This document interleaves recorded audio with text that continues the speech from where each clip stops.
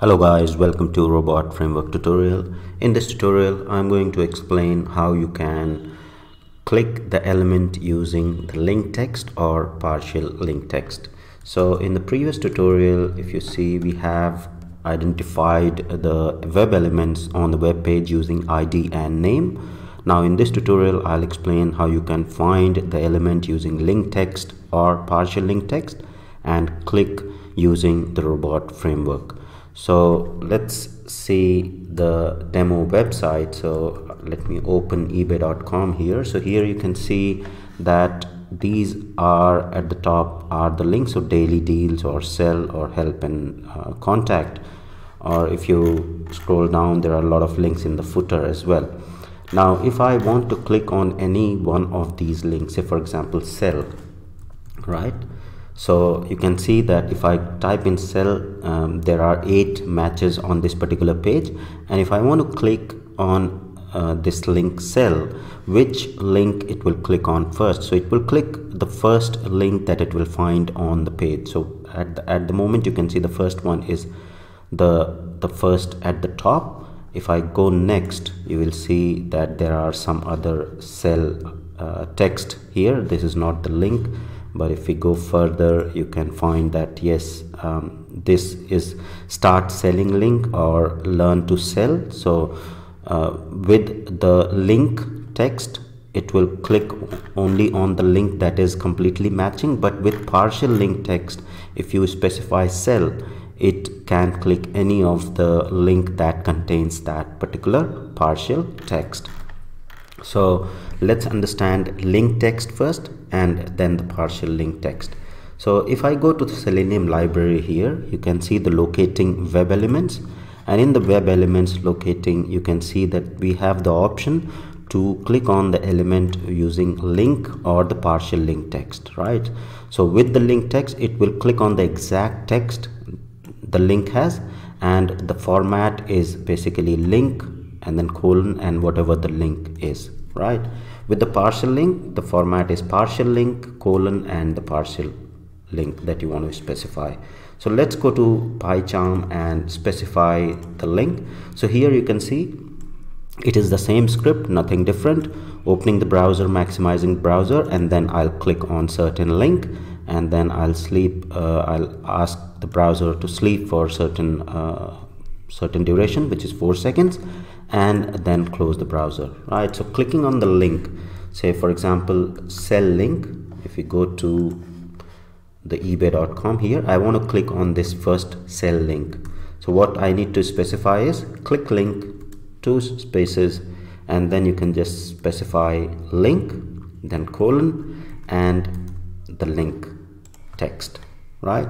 So now on this ebay.com, whichever link will come first, which will contain the sell text, will get clicked. So let's run this particular script and see that it is getting clicked. So it's opening the browser.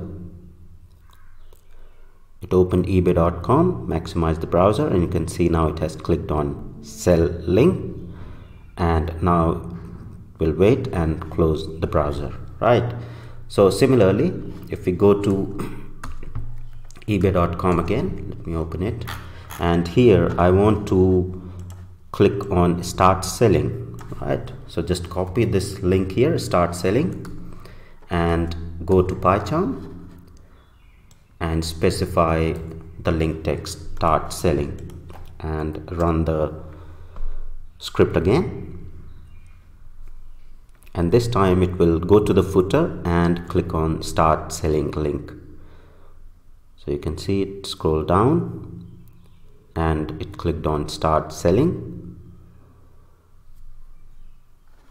right? So you can see the test case has passed. So how do you verify, or how do you make sure that the link that you are specifying is actually a link? So if you just identify the element, so if you right click on the element and click on inspect in Chrome browser, right, and it will open the console, and here you can see that this anchor href, so this is basically this anchor text and this is the link.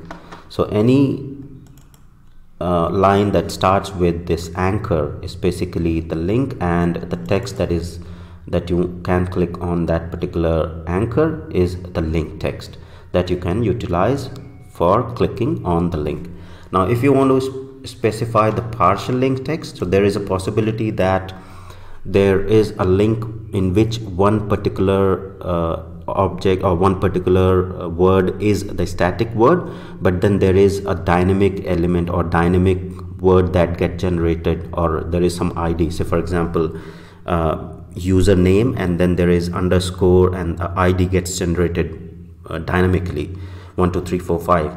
So in that sort of scenarios, it is advisable to use the partial link text and provide the static part of the link, right? So for example, here start selling, or in the user ID generation, if the user ID is something like user1 underscore 345, user2 underscore 3789, then you can just specify partial link and then specify user, and it will click on the user and it will ignore the dynamic part of that link. So in that sort of scenarios, you can specify partial link. So to specify partial link, what you can just say is just specify just a say for example in seller information center, I'll just say seller.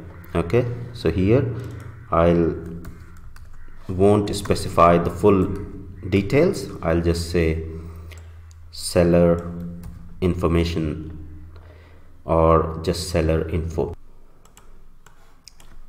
Remove the other details and change this link to partial link. Now because we are clicking on the partial link and not the full link, so now in this case what will happen is it will click on the partial link rather than the full link. So let me close this. Now it will click on this seller information, right? Seller information center. Let me copy and see how many values are there. So there is just one match for seller information center on this page, so it should click on this help and contact link seller information center. So let me open the PyCharm here. So because I have specified partial link, it will find seller info wherever it is available on your page and click on that particular link. Let me run this script and it will open ebay.com. Maximize the browser and then scroll down and we'll click on seller information center, right? So you can see it has clicked on seller information center, and we'll close the browser and the test case has passed, right? So that's how you utilize the link and partial link web element locators in Selenium and use those into the robot framework to click on the links in your test scripts. So hope you like the tutorial. Thank you very much for watching.